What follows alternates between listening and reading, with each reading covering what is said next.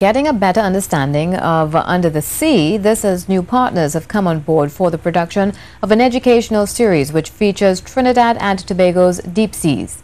The project, headed by NIHERST, the Caribbean Council for Science and Technology, and the University of the West Indies, is entitled Deep Sea Wonders of the Caribbean. NIHERST says the project's focus is an opportunity to highlight some of the findings marine biologist Dr. Judith Gobin and a team discovered of 4 new deep-sea cold seeps approximately 130 kilometers off the east coast of Trinidad in 2013 and 2014. The findings will be developed into an educational video series which includes a photo book. At the official sponsorship signing, the acting president of NIHERST, Sylvia Lala, shared what the project is all about.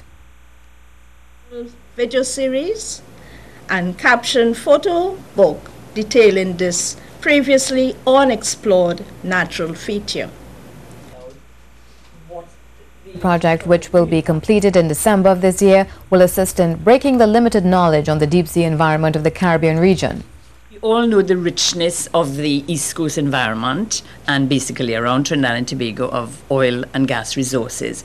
But what we don't really know is what's underneath there as well in terms of biodiversity, in terms of organisms.